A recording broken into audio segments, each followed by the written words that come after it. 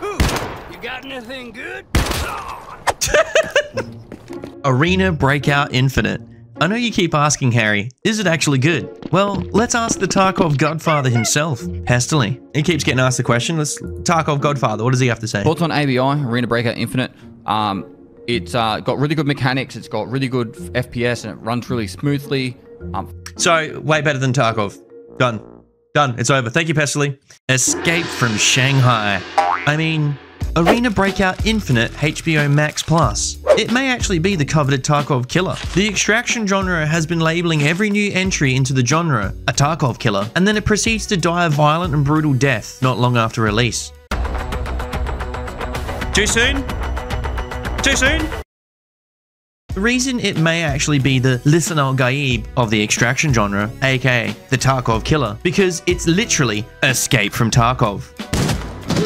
Bullshit f***ing! It probably doesn't help that Battle State Games have been shooting themselves in the foot too. Like, you know, like those guys are running an absolute circus over there. However, these developers, financed by Tencent, they just copied the entire game and made a better version of the game with better quality of life and crispier gameplay. Now, before you call me a shill for the CCP,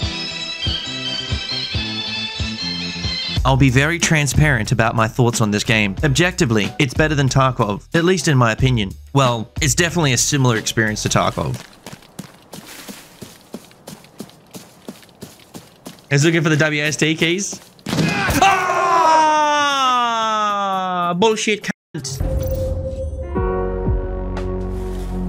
Such a good game and you just get ratted by fucking rat dogs. Now, Harry, some of the Escape from Tarkov stands have said this game is a dumbed down version of Tarkov, but I really don't think it is. Tarkov requiring you to open up a Wikipedia page to understand and learn half the game or have external maps is bad game design. New players having to learn through a YouTuber instead of intuitively inside the game itself, that's just bad game design. It's just lazy.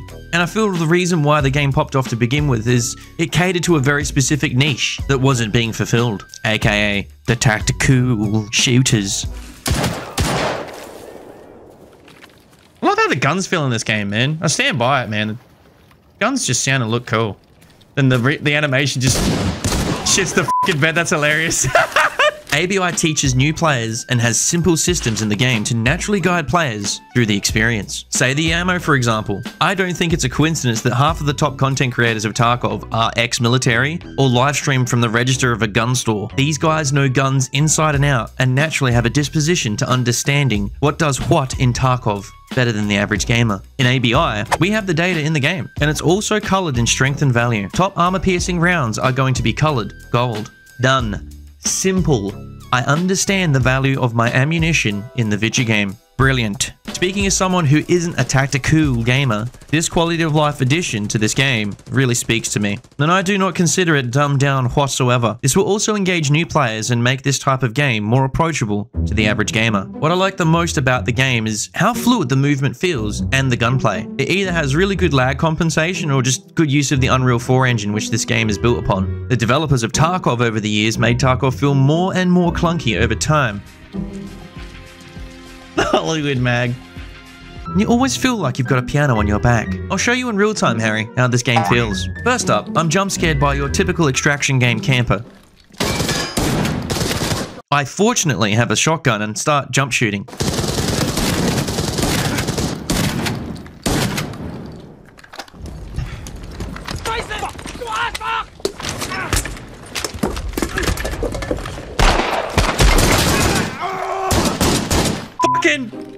Get the shit out of me! Take note that the jump shots actually saved my life as the camper spamming me lands all of his shots on my legs and not any vital areas. Yes, a cluster truck of a fight, but jump shooting actually pays off. Now here's some more sweaty gameplay, taking on the entire fucking server.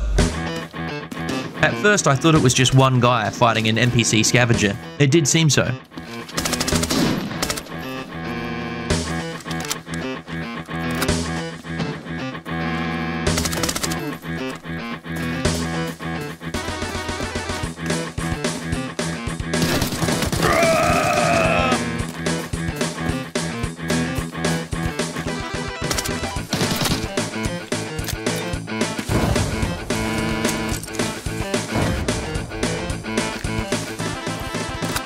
Like, this guy's just a nudie player, so I just got to be careful that I don't get cheesed by a shotgun place.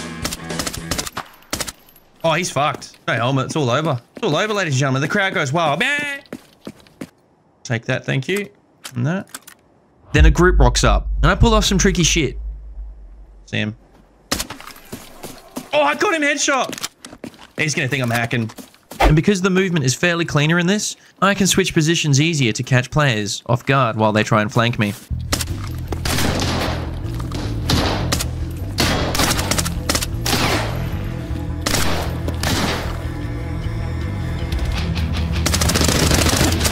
Fucking idiots.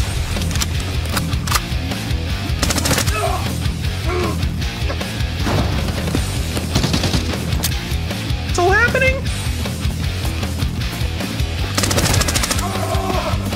It's now time to get out of this place as quick as I can, Harry, as I'm in the low ground and want to be up on the higher ground so I don't get outplayed.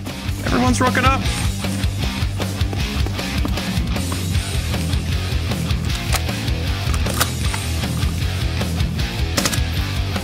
At this point, I'm slowly running out of rounds for my MP5. I have a backup shotgun. The ammo type is cheap and nasty. It's not going to do enough damage.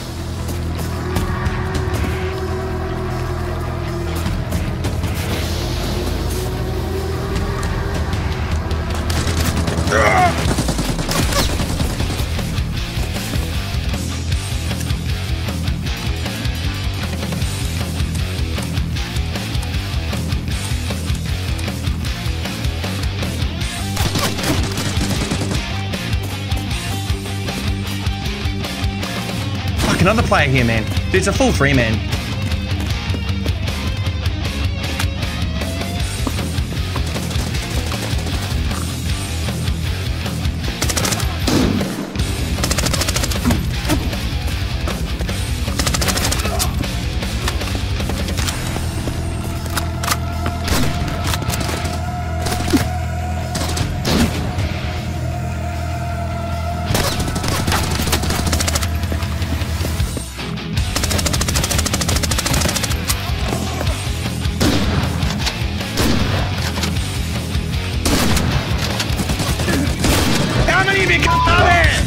What the f***? Jesus Christ!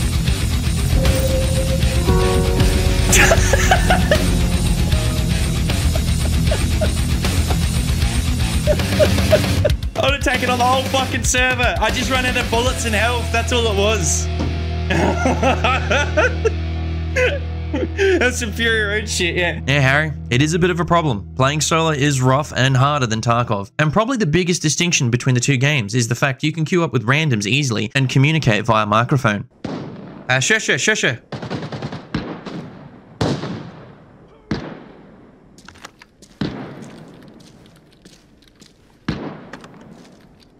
Guys, we're playing... Hello?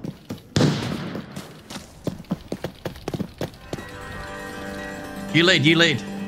I follow. Now, with a teammate, you go about the map playing in groups as big as 4 players with no friendly fire and name tags that are visible through walls. Oh, and you can revive teammates if they get knocked by their arms or legs. That's pretty tough on solo play. Now, Harry, I don't think they'll change anything about the way it works going forward, and they can't add more queues because there's already 5 maps and 3 queues. Now, quick math, 5, 10, 15, there's already 15 queues in the game. If you add another mode with all these maps, that's going to be like 30 queues. Even if the game was super popular, that's a lot of queues. So I just don't see it happening. But to make the game a little more viable for solo players, instead of just getting chased down like dogs, would be to either remove name tags or add friendly fire. I don't see them adding friendly fire, but removing name tags would probably require a little more communication and accidentally targeting the wrong people without severe punishment, giving solos a little more of a chance to outplay.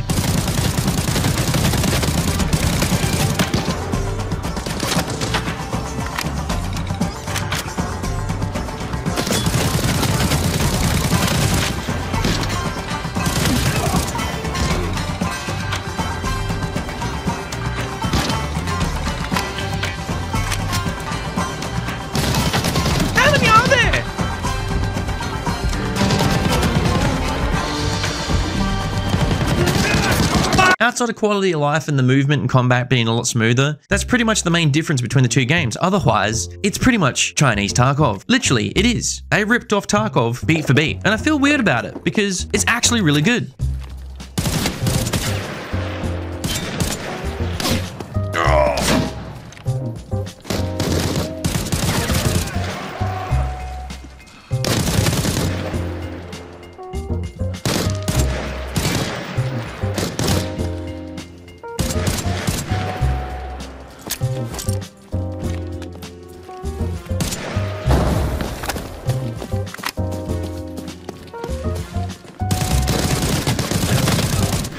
However, Harry, I'm more concerned about pay-to-win microtransactions. They say in the interviews that pay-to-win will not be featured in the game, but there's clearly systems set up in place for exactly that.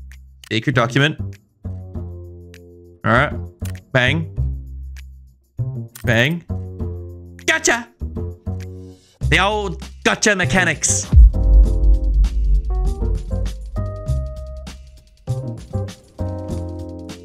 Pay-to-win? Yep. So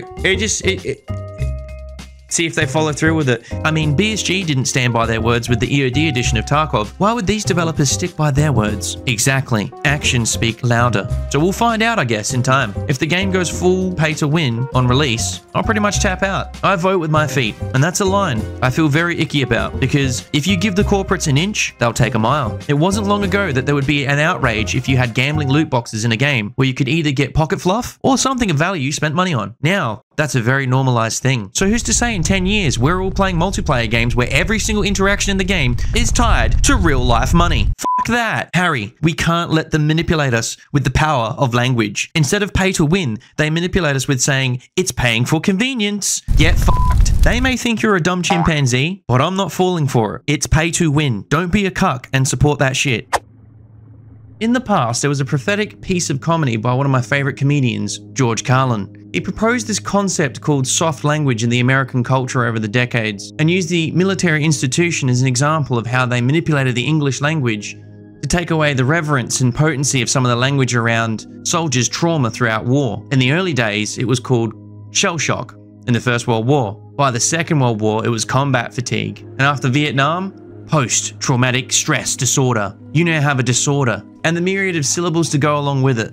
You see, a similar behavior is happening in the gaming industry. Pay to win. It is simple, 3 syllables, and it's harsh. It involves money. You have to pay to win. But now, guys, you're paying for convenience. We're helping you by taking your money. Hey, I thought I'd just interrupt the video for a second to advertise my own contente. That's the Twitch live stream. We sometimes have a laugh on there and have humorous moments like adding text-to-speech to the Twitch chat. His mom, open up the basement door now. This train terminates at Epstein Island. I like to creep around my... Okay. Let's go. Unfortunately, all good things come to an end, but not the stream. The stream's still there, so go give it a follow if you like live streams. Anyway, back to the video. Now, yes, it's a rip-off of Tarkov, but I don't think Battlestate Games can do much about Tencent ripping off their game. You can't copyright a genre, even if you've made its flagship game. But let's be fucking real. This is literally Chinese Tarkov. I do find it funny when people say the Russian game devs are going to sue the Chinese game devs though. Both countries known for not enforcing copyright laws.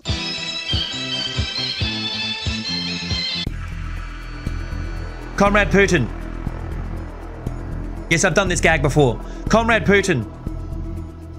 The Chinese, our neighbors. The people we thought that were our allies, supplying us with golf carts for the front lines. They've stolen our greatest export. Escape from Tarkov. Billion! The game's got the same pitfalls and highs as Tarkov.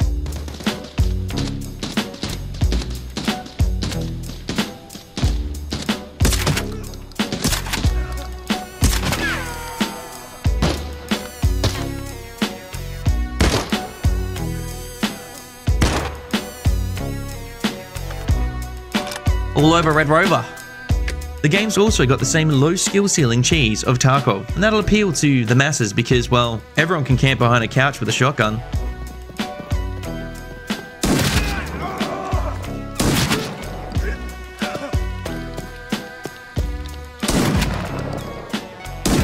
The The game being free to play may bring in a truckload of players, but it'll also be very cost effective for cheaters to play and do real money trade. So yeah, not excited for the cheater apocalypse that's going to hit this game, but Tencent has FU money and maybe put everything they can into anti-cheat to protect their future cash cow. So who bloody knows yet? We just don't know. We'll know on release. But otherwise, this looks like a promising extraction shooter as long as the developers and Tencent don't screw it up somehow. My main concern is designing the game to push players towards pay to win, to even contest in the game. It's already going to have the same quote-unquote pay for convenience that Tarkov has, which is getting a special needs edition for the increased stash and container size.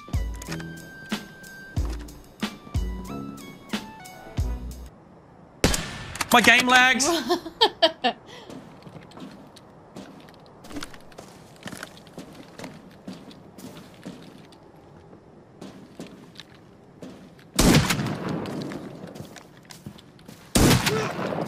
Oh, he fucked up. So you see what I did there? Not to jerk off, right? Right? He saw me here and he knew I was going for the door and I made the sounds for it. And then I just went straight for the window because he'd be looking at the door. Tell her I'm good at games, guys. Tell her I'm good. Battlestate Games and Nikita have been losing their absolute shit on social media about ABI, so it's maybe a bit of a sign that they're actually concerned about this game and that it'll steal their thunder. Maybe Tarkov is in trouble. Do you see what I did there? That's the thumbnail name. You see what I did there? It's like a bit of a throwback to the thumbnail title and all that, you know. It's trying to be like intellectual and stuff. Alright, cheers for watching. Finger blast all the buttons, you know, all the stuff that the YouTubers say, and I guess I'll see you in the next one. And yeah, I'll live stream on Twitch, so go check me out there as well.